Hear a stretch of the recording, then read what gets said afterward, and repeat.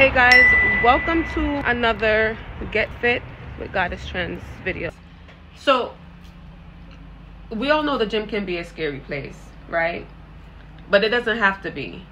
I've had my share of anxiety with going to the gym. If you want to hear how I overcame this and you no longer want to be a victim of gym intimidation, just hit the thumbs up button and keep watching. If you're new to my channel, don't forget to subscribe, like, comment, and share. And don't forget to hit the bell notification so you can be notified of when I drop another video.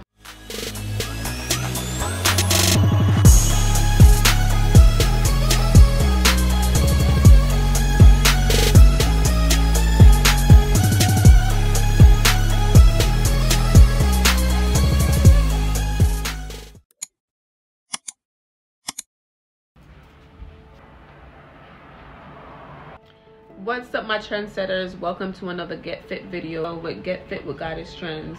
If you're new to my channel, don't forget to like, comment, share, and subscribe, and also hit the bell notification so you can be notified when I drop another video.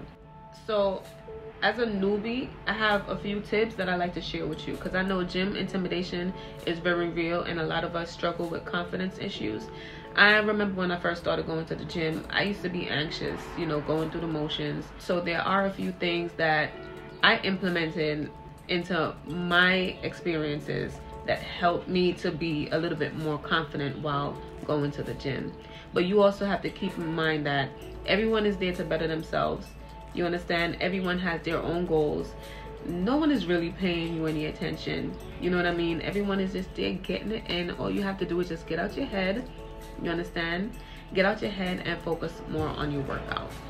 Step one is to build a positive relationship with the gym, and this should be easy because you have the power here.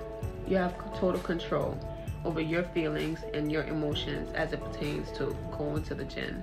So I want to encourage you to build a more positive relationship with the gym, and you can do that by being more consistent. The more you go, the more comfortable you get, hence the more confident you'll be. Sure, it's going to be awkward at first, but you can't become comfortable at the gym if you decide it's too uncomfortable to try, right? So if I were you, I would go to the gym with the mindset of, I like it here.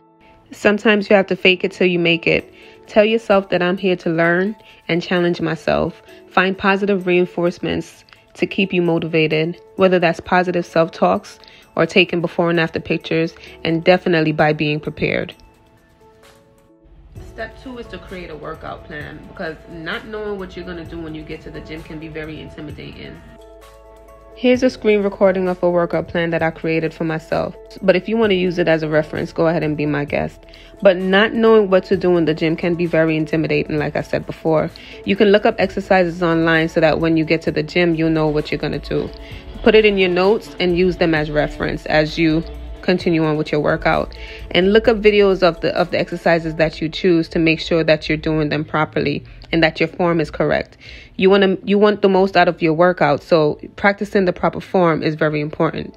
If you'd like to know how I created my workout plan, leave a comment down below. I'll be happy to share.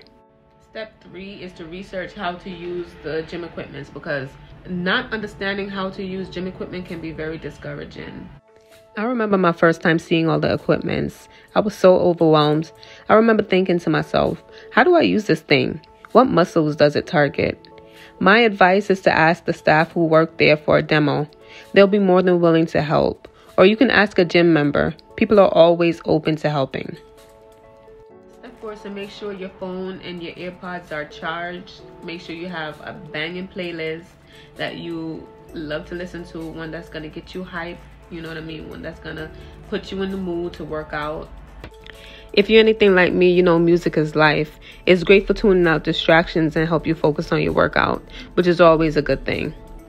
Step five is to go at non-busy hours. Go when there's less people hogging the machines. You have to play around with different times, like go in the morning, go in the evening, go if your gym is 24 hours, go late at night, whatever suits you. Just go and test out, which hours may be the best hours for you. Step number 6 is to wear something comfortable. It sounds superficial, but it's really not, because when you feel good about how you look, It's a huge confidence booster. I find that if I'm going into a situation where I'm already feeling intimidated, feeling self-conscious about how I look doesn't help the situation. But if you're comfortable in what you're wearing, more than likely you'll be able to focus more on your workout and less about whether or not your shirt is rolling up or your leggings are bunching over. And this is not a tip, but it's a bonus. When you hit a fitness goal, what I like to do, I like to reward myself. Not with food, not with ice cream, not with anything that's gonna, derail me from my goals. But I like to reward myself with fitness outfits. Anything that's gonna make me feel confident and beautiful in the gym. And here's another bonus tip for you. Don't ever feel rushed. Don't let anyone's demeanor pressure you into rushing your workout. Let them wait until your sets are finished. You don't want to take away from your experience or minimize your potential results because of intimidation. The machines aren't going anywhere, so they can wait. So yeah, I hope that all of this was helpful. Please leave me suggestions in the comment if you have any. Thanks for watching, and don't forget to like, comment, and subscribe.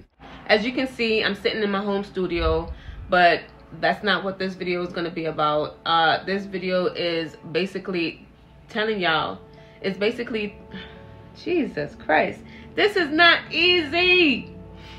In this video, I'll basically be telling you how I overcame being intimidated in the gym.